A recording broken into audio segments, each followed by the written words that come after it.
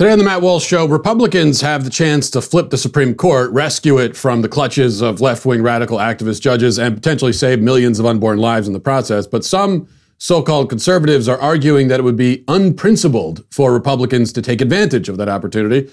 We'll talk about that. Also, 5 headlines, including Chris Cuomo giving a Constitution lesson to Don Lemon on CNN last night. That's how bad it's gotten. And in our daily cancellation, I will finally cancel the entire country of Japan. The entire country is canceled. We'll do that at the end of the show, of course. First, I want to tell you about Policy Genius. You know, you're not going to be around forever. None of us will. And that's why I know for me, I consider it my responsibility to take care of my family and those I love. That's why I need life insurance, and so do you. September is National Life Insurance Awareness Month, which is great. But with everything going on right now, a lot of people aren't even aware if it's possible, don't even know that it's possible to buy life insurance at all. Good news is that you can, and it's still easy to shop for life insurance right now. And if you have loved ones, depending on your income, you probably should. Right now, you could save $1,500 or more a year by using Policy Genius to compare life insurance policies. When you're shopping for a policy that could last for a decade or more, those savings really start to add up. So you're saving a lot of money in the long run. Even in the short run, you're saving a lot of money as well. Policy Genius is an insurance marketplace built and backed by a team of industry experts. Here's how it works. Step 1, you head to policygenius.com. In minutes, you can work out how much coverage you need, compare quotes from top insurers to find your best price. Step 2, you apply for your lowest price. Step 3, well, that's really it. Policy Genius will handle all the paperwork and red tape. So there's really only 2 steps for you, and they're very easy. It's definitely been my experience with Policy Genius. Very easy to do. You can navigate your way through it with ease. And I love how Policy Genius does all the hard work for me. So it's really as simple as that. If you need life insurance, head to policygenius.com right now to get started. You could save $1,500 or more a year by comparing quotes on their marketplace. Policy Genius. When it comes to insurance, it's nice to get it right. One other note before we get going today, please remember in a few days, all of my content, all of my shows will be on my personal channel, not here on Daily Wire's YouTube channel. If you're watching this on YouTube right now, okay, if you're listening to, you can still get it on iTunes and many other places. But if you're watching on YouTube, you have to go to youtube.com/Matt Walsh and subscribe to my channel. So do that after the show, youtube.com/Matt Walsh. Okay, now, I have never much liked the phrase establishment conservative. Establishment brings to mind something like an actual cabal or cartel of Republicans meeting in secret smoky rooms, hatching dastardly plans. I think the actual reality of the establishment conservative, so-called, does not involve cabals or secret rooms, and certainly not smoky secret rooms. There's less of a conspiracy and more of a mutual instinct to shrink away from serious ideological fights and to protect one's reputation by acting and speaking in a way that will not offend the sorts of people that these sorts of people want to be admired by. All of that said, I will use establishment conservative today just for lack of a better term. May not be the best description, but it is succinct at any rate, so we'll use it. And so I can report that establishment conservatives seem to finally be getting on the same page in the wake of Justice Ginsburg's death. They've tried desperately to think of a way to take these winning cards we've been dealt and lose the hand anyway. And that's what they're very good at doing. They all, it seems, have come up with the same plan. So here's Jonah Goldberg in the LA Times. I'll read a little bit of this. He says, towards the end of his piece, he says, what some now dismiss as politics and posturing are actually important considerations that honor the conservative distinction between can and should and fall under such antiquated notions as statesmanship, prudence, legitimacy, consistency, and precedent. These concepts put maintaining the long-term health of our institutions above the demands of the moment.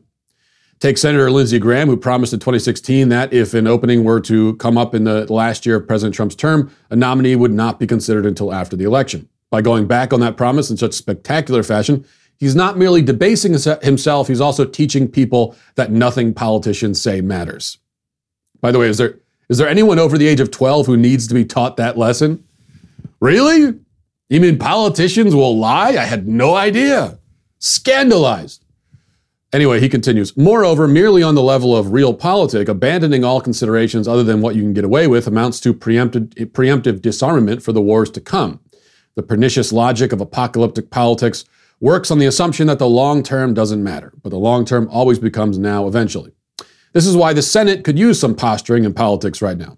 Republicans have the ability to replace Ginsburg before the election or immediately after in a lame duck session. that is a huge bargaining chip. And given that the GOP's majority is so slim, it's a chip that can be traded by even a handful of Republican senators. So here's the deal that he proposes. A few Republicans could agree to postpone the process until after the election in exchange for a few Democrats agreeing never to vote for a court-packing scheme. This would give voters some buy-in for whatever happens next. Okay. Did you get that? The plan here is for Republicans to choose not to vote on a justice as long as Democrats pinky promise, really pinky promise, okay, like super serious, to never pack the court in the future. David French in Time agrees. He says, what can be done? An increasing number of center-right legal scholars, including the American Enterprise Institute's Adam White and George Mason Law School, Professor Ilya Somin, are proposing a variant of an approach best summed up as make them keep their word. It goes something like this. First, Trump makes his pick. Second, the Senate applies the Schumer principle and gives the nominee a hearing. This will have the benefit of giving the American people a more complete picture of the qualifications and philosophy of the nominee, and thus the stakes of the presidential election. Third, then, the Senate then applies the Graham-Rubio-Cruz rule and does not vote before the election. If Trump wins, they then vote on the nominee. Now, there have been other articles in Reason, The Bulwark, others have echoed this same plan. Republicans declined to confirm a nominee, which, confirming a nominee would potentially flip the court in favor of constitutionalism, in the process save millions of lives. Declined to do that. In return, the Democrats promise with all their heart and souls to never pack the court.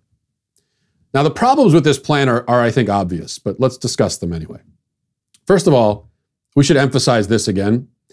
There is absolutely no reason whatsoever to not confirm Trump's picks, okay? This is not even a problem that we need to be thinking about. There is nothing whatsoever strange or outrageous or controversial about a duly elected president putting forth a judicial nominee and duly elected senators confirming or not confirming that nominee. This is what they were elected to do. There is no reason not to do it. French and Goldberg and the others, they go on and on about principle and how somehow, in some way, it violates principle for the president and the Senate to perform their constitutional duties.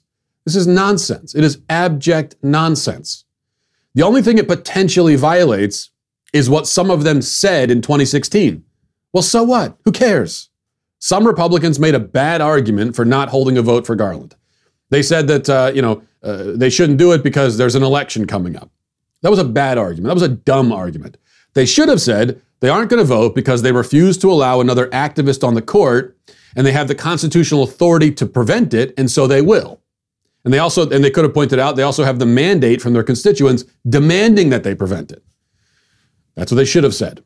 Instead, they made a bad, stupid argument. Are they now, because of principle, required to live by that bad argument forever? If you do the right thing, but you justify it with faulty reasoning, are you now required to live by that faulty reasoning for the rest of your natural life? If I save a kitten from getting run over and someone asks me why I saved it, and I say, well, because it's Tuesday, does that mean that from then on I must allow kittens to be run over on Wednesday and Thursday? Or should I just continue saving the kittens even if my initial reasoning for doing it must be adjusted or abandoned? Now, that was a weird analogy, granted, but I think it works. Even if it doesn't work, it just demonstrates my point about faulty reasoning. Second point, we cannot make a deal like this with Democrats because it relies on Democrats keeping their word. Not just their word, but future Democrat politicians have to honor the word of previous ones. The thing is, I wouldn't trust Democrats to honor their word, period, but I wouldn't even expect them to honor the word of some other Democrats from years ago. I couldn't even blame them for breaking that word. I can't believe that men like French and Goldberg really think that a plan like this is feasible or plausible or coherent. It's like if a guy has taken 10 hostages and he's demanding $10 million in a plane ride out of the country. So you give him the $10 million and the plane, and you tell him to take the hostages with him, but when he gets wherever he's going, he has to promise to let them go. That's not a deal. That's not a negotiation. That's not a compromise. That's just simply giving the other side everything they could ever want. And in this case, it would be like doing it when the hostage taker has no gun and no bomb. You have all the ammo. You hold all the cards they can't even say, and yet you still give him everything he wants. This is what passes for principle among some on the right. It is so weak and limp and pathetic that I can almost feel my testosterone levels dropping as I read some of these pieces. Now, here's what we must understand about Democrats, okay? They say that conservatives are racist, fascist Nazis in league with the Klan. And they say that, conservatives want to control women and remove their autonomy and enslave them like the Handmaid's Tale. And the thing is, they really believe it. Or at least they act as if they do. And what that means is that they're going to do everything in their power and tell any lie they need to tell in order to stop those oppressive, woman-enslaving neo-Nazi savages. That's why the Kavanaugh hearings went the way they did. They could act to destroy this man, destroy his family, slander him, defame him, ruin him, and they could feel entirely justified and noble every step of the way. After all, they're up against Nazis, remember? Wouldn't you accuse a Nazi of gang rape if that's what you needed to do in order to stop him from seizing power? Of course, the difference is that Republicans aren't actually Nazis. So that's all a bunch of hysterical bull. On the other hand, Democrats are actually infanticidal radicals who believe that it's morally acceptable to dismember a fully developed infant and throw the pieces into a dumpster. That is the truth. They really believe that. That is their real life position. And they want a court that reflects it and shares it and advances it. What that means is that the ruthlessness they show when it comes to the Supreme Court or anything else is not morally justified because the basis for it is false and their actual objectives are evil. But for Republicans, it is morally justified to do whatever must be done within the bounds of the law to stop them. The basis for our actions is not false. It is really true. That is what we're up against. And you are not a principled conservative unless you are willing to look into that darkness, confront it, acknowledge it, and fight it with all you have. Let's go to our 5 headlines.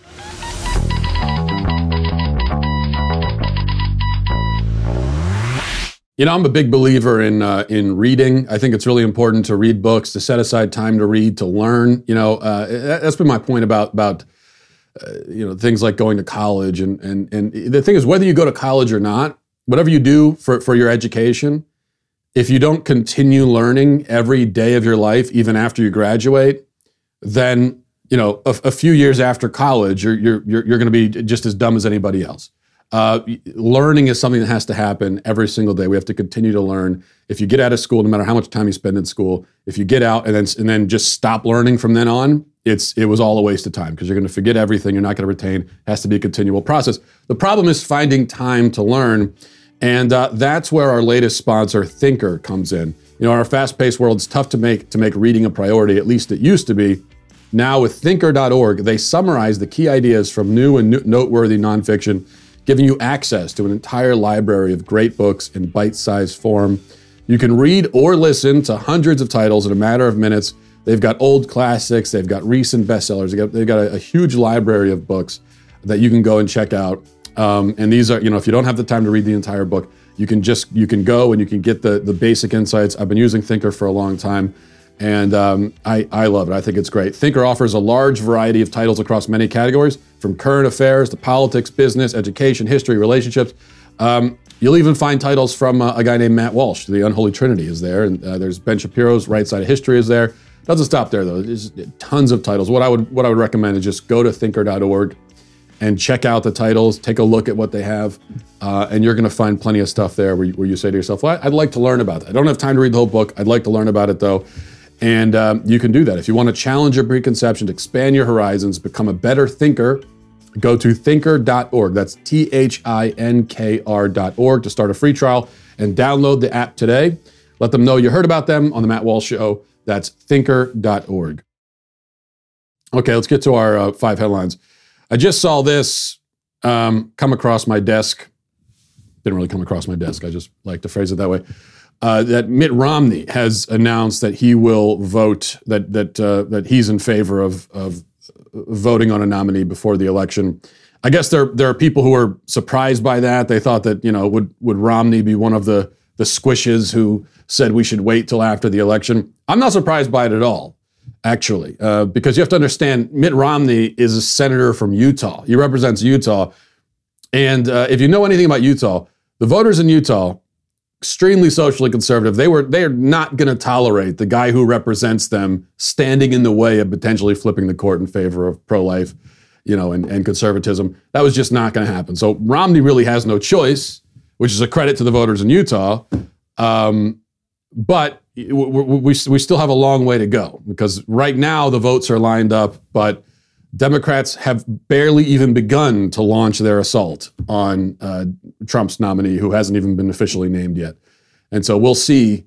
Right now they've got, 53 votes. We'll see if all those Republicans hold the line. I think Romney will, no matter what, because like I said, I don't think he has a choice. His base, his voters in Utah won't tolerate it. Other senators like Susan Collins, we'll see. Okay, just to give you an idea, we move on to number one here, just to give you an idea of how bad the bias is in media. Here's a conversation between Don Lemon and Chris Cuomo last night, where Cuomo is the sane and rational one in the dialogue. Listen. If the Democrats were in control of the Senate right now, and Trump was president, and he wanted to nominate a justice, what do you think they'd say? Well, I think they do the same thing they did in 2016. They do it. That's what right. they did. That's my point. That's why did. nobody cares what the Democrats are saying now. No. I think they do exactly what they did in 2016. You can say what you want about Democrats. Democrats usually wet the bed. They're not as strategic when it comes to politics. You think they give Trump a justice after what happened with Merrick Garland? I think yes. I think they abide by. Well, it's different because.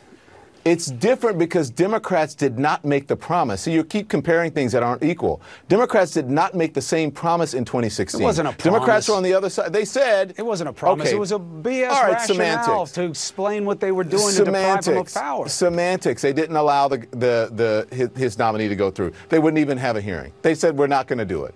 So that wasn't Democrats doing that. That was Republicans doing it. And if you come on this side, I don't know what Democrats would do. Democrats back in 2016. It would not mean that they were being hypocritical if they did it. Okay, so you see, the dude really claimed there that Democrats, if they were in control, would allow Trump's nominee to go through. They would cooperate with Trump and play fair. Lemon says that's what we're getting. So we're just pretending that they didn't try to stop a Trump nominee by accusing him of serial gang rape. By the way, Republicans stopped an Obama nominee by not holding a vote, which is an authority and power they had legally. Democrats stopped or tried to stop a Republican nominee by orchestrating a smear campaign and accusing him of being the ringleader of a gang of teenage rapists. Okay, one of those methods is an assault on the rule of law and norms and decency. The other is not. And, I'll let you guess which is which. Later in the same conversation, to make matters worse, Cuomo had to explain the Constitution to Don Lemon. Cuomo had to become the constitutional scholar in the conversation. Watch. No matter what happens, everybody sticks with their team. We're going to have to blow up the entire system. And you know what we're going to have to do? No, I don't know about what we're going to... Yes, what you're going to have to do? You just got to vote. Honestly, from what your closing argument is, you're going to have to get rid of the Electoral College. Because the people... I don't see it. Because the minority in this country decides who the judges are and they decide who the president is. But you need a constitutional amendment to do that. And if Joe Biden wins, Democrats can stack the courts and they can do that amendment and they can get it passed. Well, you need two-thirds vote in the Congress and 3/4 of the state legislatures. They may be able to do that. Maybe. Yeah, it's pretty clear from that conversation there that Don Lemon really thought that just by taking if Democrats had just a simple majority in the Senate, they could amend the Constitution. That's all it would require. A profoundly stupid individual is Don Lemon, and also a partisan, dishonest hack on top of it. That's a tough break when you're stupid as well as incredibly dishonest. Which is why for me it's like that's why I figure I know I'm stupid, so I might as well try to be honest. Like I got to have something going for me at least. Let's go to number two. Ellen DeGeneres was back on the air yesterday. In her opening monologue, she addressed all of the accusations that have been circling around out there that she's a monstrous sociopath who mistreats everybody around her. And here she is addressing it. As you may have heard, this summer there were allegations of a toxic work environment at our show. And then there was an investigation. I learned that things happened here that never should have happened. I take that very seriously, and I want to say I am so sorry to the people who were affected.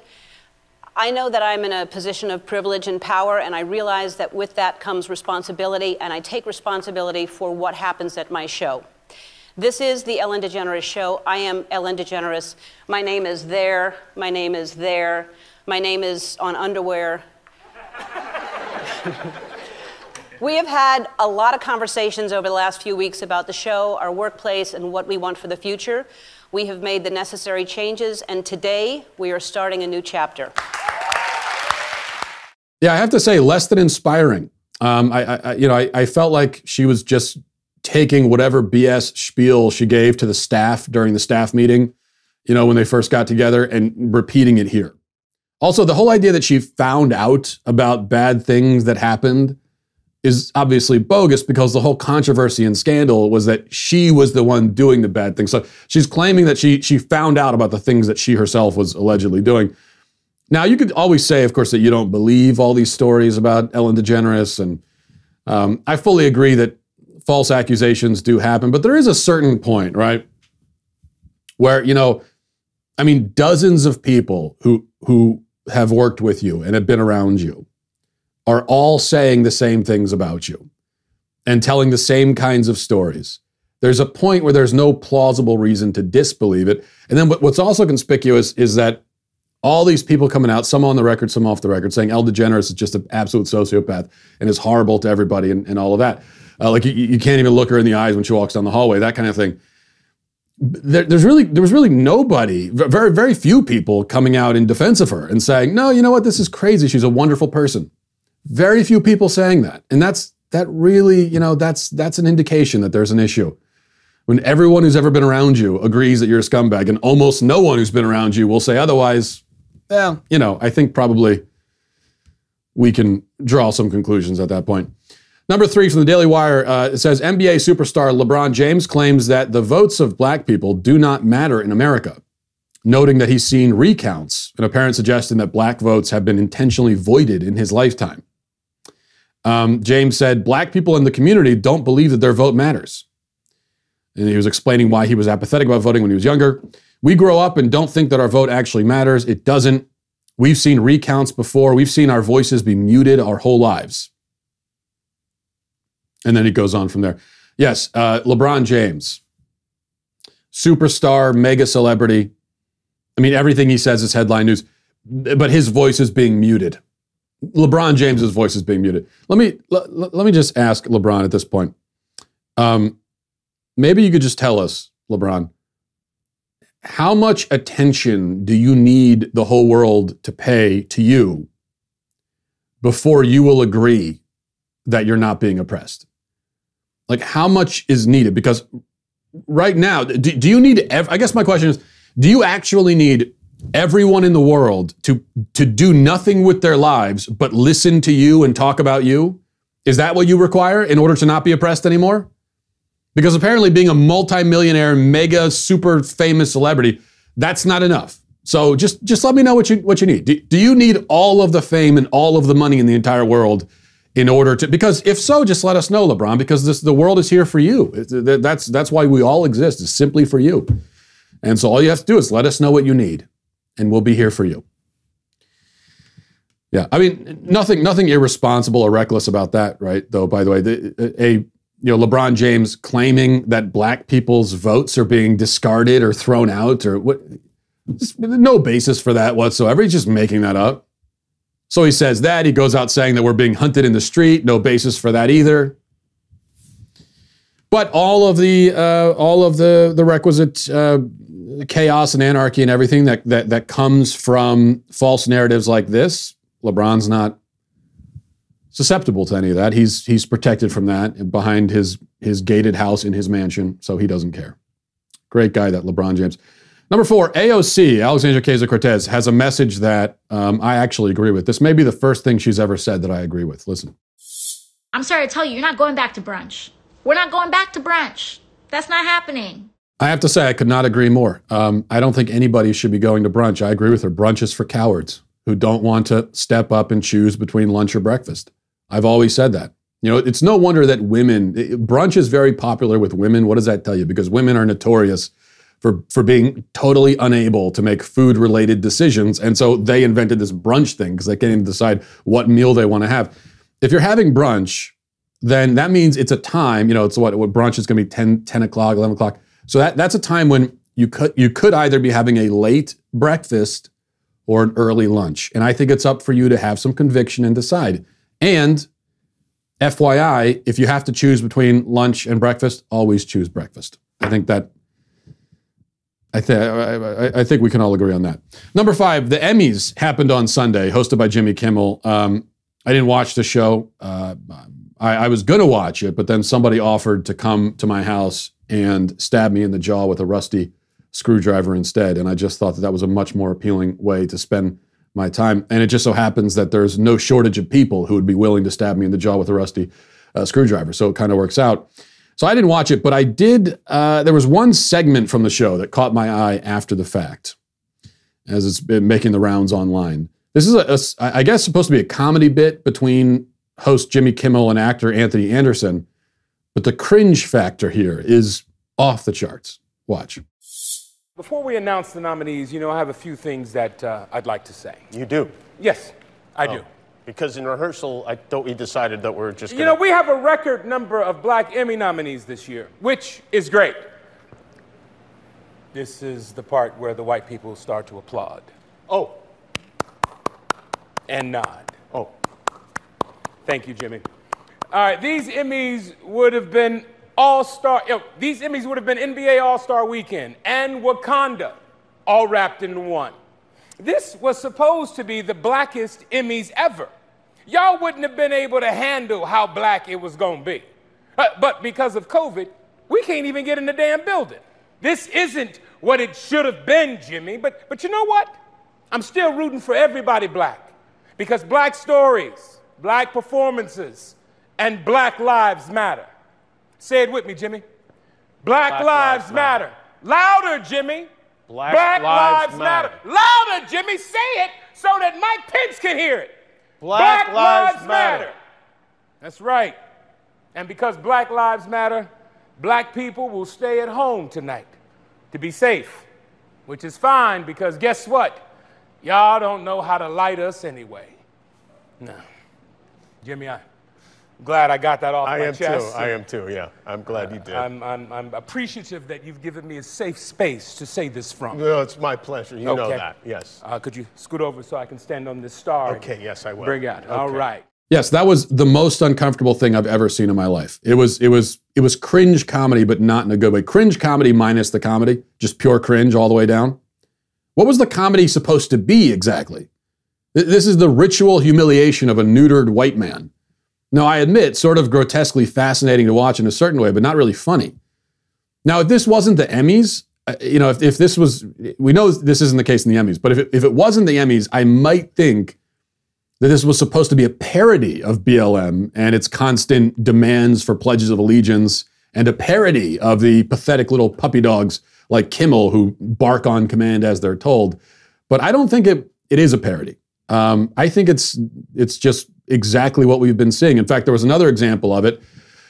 We've seen these, mobs of BLM people walking down the road and demanding that, diners at restaurants put up the Black Power fist and all of that. Here was another recent example from a few days ago. Let's take a look at this. Say that Black Lives Matter. Malachi. Black Lives Matter. It lets us know that you're cool. Say Black Lives Matter. You put the fist up, you should not say Black Lives Matter. Yeah, say Black does. Lives Matter, it makes homie. me feel better. Say Black Lives Matter right now. Black Lives Matter. Say Black Lives Matter, bro. No, You didn't? I didn't hear. bro. Okay, Say so it. I'm proud. Hold on, let him talk. Let him talk. Let him talk. Thank Bro. you. All right, thank you. Yeah, that was in Portland, I believe, of course. And that dude, he got his truck smashed anyway, apparently. He did what he was told, and then he came out and the truck was still smashed. He performed the choreography, danced the jig, jumped through the hoops, and they still went after him anyway. That's the way it goes, because that's the way it always goes. And when I say that's the way it always goes, I mean, I'm talking about going back through history, okay, way before BLM. This is how evil oppressors always operate. This is one of the hallmarks of oppressors, is that they demand pledges of allegiance, displays of fealty, whether sincere or not. One of the most common things that tyrants do is that they need you to at least pretend. They need you to say the words and perform the actions. Because your personal views are irrelevant to them. They don't care about that. It's your submission they want. So BLM is following this script, and there's a lot of historical precedent for it. None of it good, but there's a lot of it. On the other hand, you notice how you never see gangs of pro-lifers at the March for Life. You never see them gathering around someone and demanding that the person express their support for the pro-life cause. That never happens. Because pro-lifers really care about their professed cause, and their professed cause is saving babies. And coerced statements of support from people who are scared of, getting their asses kicked by a mob of angry people, that does nothing to advance the cause of saving babies. Now, for BLM, Antifa, etc., the real cause is control. And coerced statements of support really do advance that cause. And they would advance it no matter what the statement was. Doesn't even matter what it is.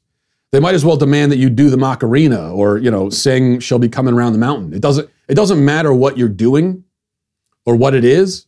They say Black Lives Matter, put up the fist. That doesn't even make a difference. The whole point is simply to train you to do what they say. And that's it. That's all they want. All right, let's get to our daily cancellation. Okay, this will be a quick one today. I just need to cancel Japan real quick. Just get in, cancel Japan, get out. I don't think I'll need more than 3 minutes to cancel a whole country. It's that easy. Japan today is being canceled for this. We'll play the footage for you. There it is. Now, this is a giant robot that they're building in Japan. I'm told this is a life-sized Gundam. I have no idea what a Gundam is. I assume that's Japanese for spectacular waste of money. I don't know. Now you can see here all the things this robot can do. And by all the things, I mean it can give a thumbs up. It can move its arms. It can kneel. Even giant robots pander to Black Lives Matter, apparently. But that's all it can do. It can't fly. It can't shoot lasers. It can't do anything else. Now I ask you, what the hell function will a giant 60-foot robot that gives a thumbs up serve? Well, I'll tell you what the function is.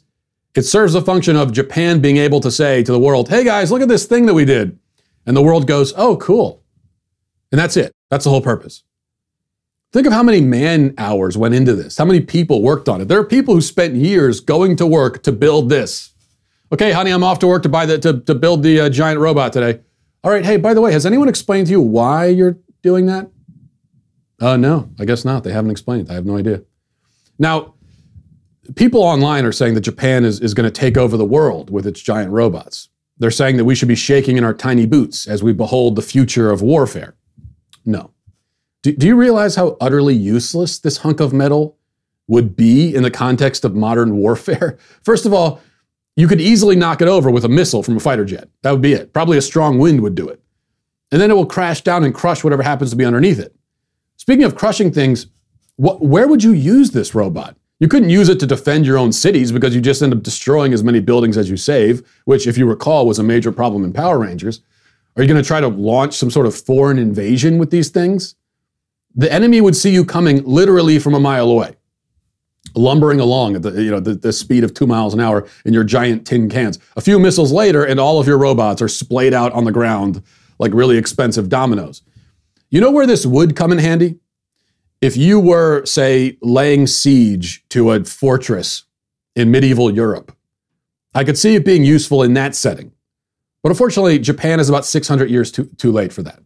It would also be useful in the Star Wars universe, where the technology to make fully conscious robots is so ubiquitous that every hobo in the galaxy has 5 of them apiece, and everyone flies around in spaceships that can exceed the speed of light like it's nothing, and yet the most advanced weapon is a laser sword.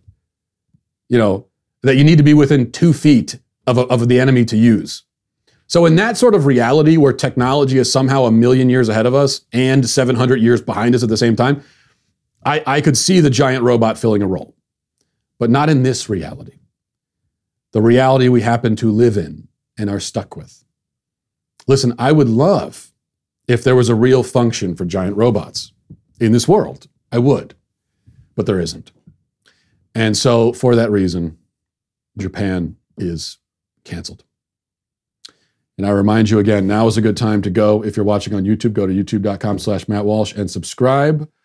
And if you don't, of course, you are canceled as well. We'll leave it there. Thanks for watching, everybody. Thanks for listening. Godspeed.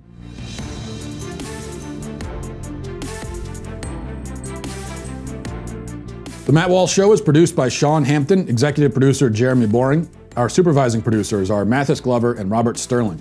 Our technical producer is Austin Stevens, edited by Danny D'Amico, and our audio is mixed by Robin Fenderson. The Matt Walsh Show is a Daily Wire production, copyright Daily Wire 2020. While Democrats exploit the death of Ruth Bader Ginsburg, the late justice sends a message on her final wishes from beyond the grave. Then rioters burn down more of our politics out of love and compassion, and BLM deletes its beliefs. Check it out on The Michael Knowles Show.